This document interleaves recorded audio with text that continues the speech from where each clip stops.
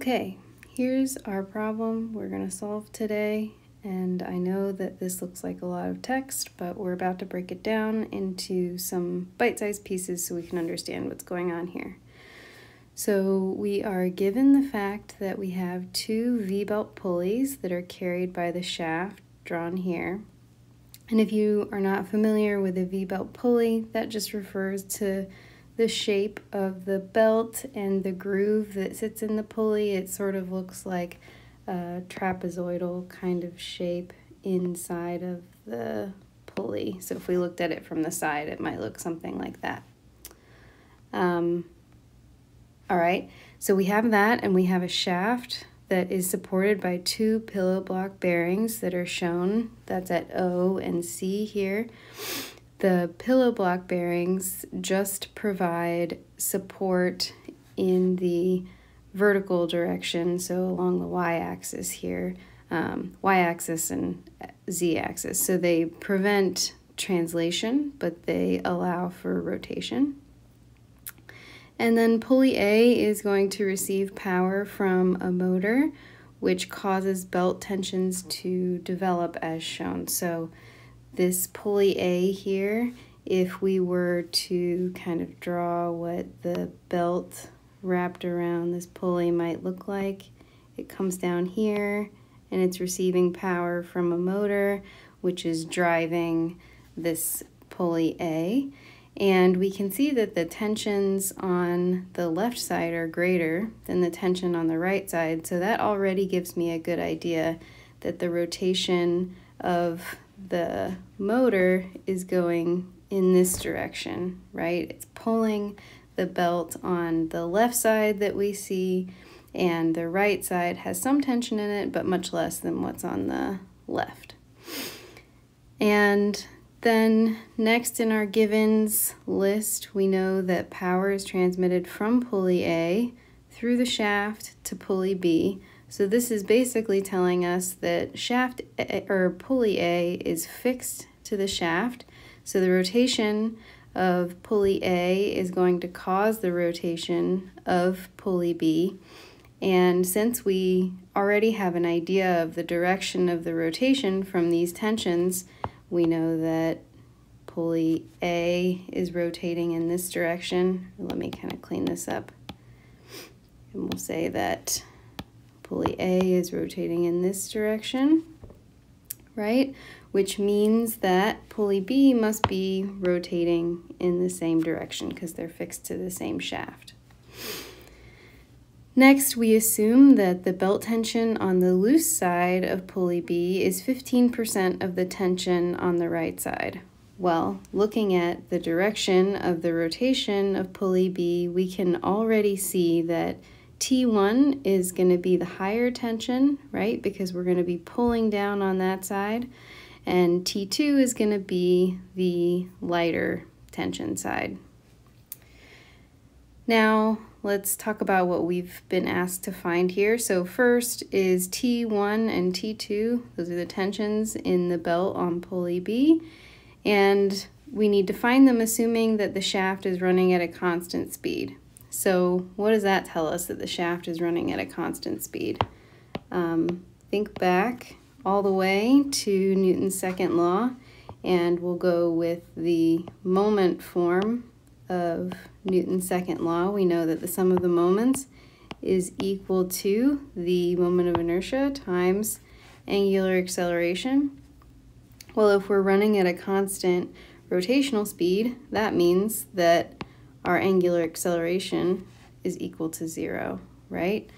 So now we know that the sum of moments acting on this shaft is going to be equal to 0, and we're going to do our sum of moments about the x-axis, right? Because that is the axis that the torques from the pulleys are going to be acting on, or the tension in the belt is going to be acting on.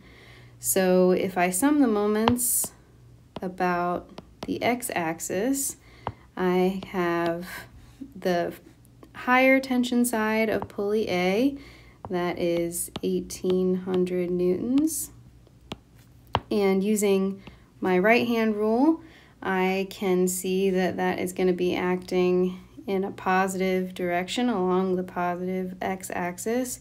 And we're also given that the diameter of pulley A is 400 millimeters. So the distance that the 1800 newtons is acting from the x-axis is going to be half of that. It's going to be 200 millimeters. Now we have another tension that's causing a moment to act on pulley A, and that's our light side tension. It's causing a moment acting in the opposite direction of the higher side tension. So that's minus 270 newtons, and then again, that is acting at a distance of 200 millimeters from the center. Now let's give the same treatment to pulley B. So T1 is going to be causing the same kind of rotation as this lighter side tension on pulley A. So that's going to be minus T1 times the distance from where the belt is applying the tension to the center of the shaft. So that's going to be half of 250 millimeters. So 125 millimeters. And finally, we have T2, which is causing a positive moment, and again, acting 125 millimeters from the center.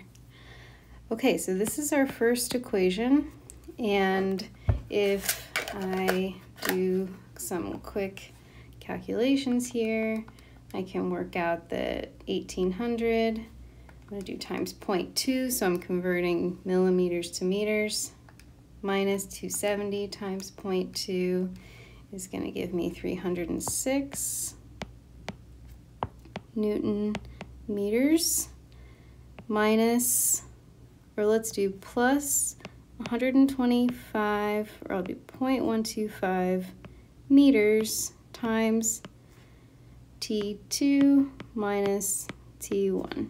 Okay, so I'm just rearranging this equation a little bit, and I can simplify this a little bit more to see that T2 minus T1 is going to be equal to negative 306 divided by 0.125, so negative 2,448.